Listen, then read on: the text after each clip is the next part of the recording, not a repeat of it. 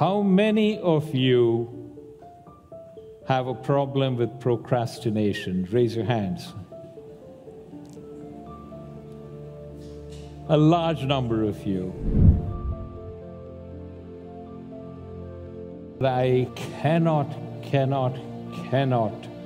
tell you how important the concept of mental chatter and keeping tabs on it is. It quite literally is running your life, and quite literally the vast, overwhelming majority of the problems you have, of the problems you think you have, can be tied back in one way or the other to mental chatter and your ignorance of mental chatter.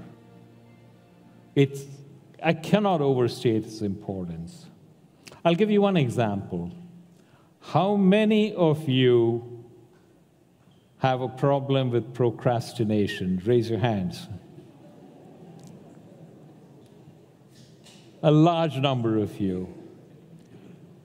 In many instances, the reason you procrastinate is because of your mental chatter. Let's say you threw a party and it was a wonderful party and everybody's gone and you're happy, and there's this huge pile of dishes in the sink.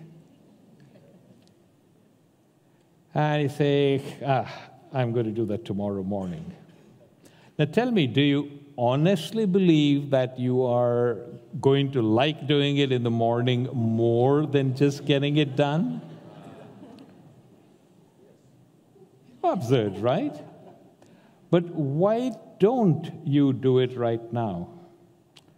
Because it's your mental chatter going, I don't like to do the dishes. Why should I have the dishes? I'd rather watch that new thriller on Netflix.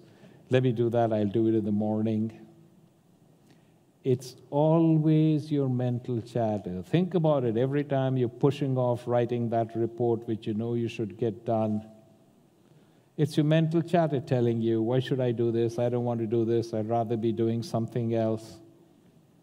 And if you recognize that it's your mental chatter that is speaking, and you learn to ignore the mental chatter, and you simply say, yeah, but let me start doing one dish. And you get into investing in the process, not the outcome. You'll find that even the most distasteful task becomes less distasteful and almost enjoyable, or if not enjoyable, at least agreeable enough that you're not revolting against it, and eventually it'll get done. So for those of you for whom procrastination is a problem, examine the role that mental chatter is playing in your inability to do what you're supposed to be doing.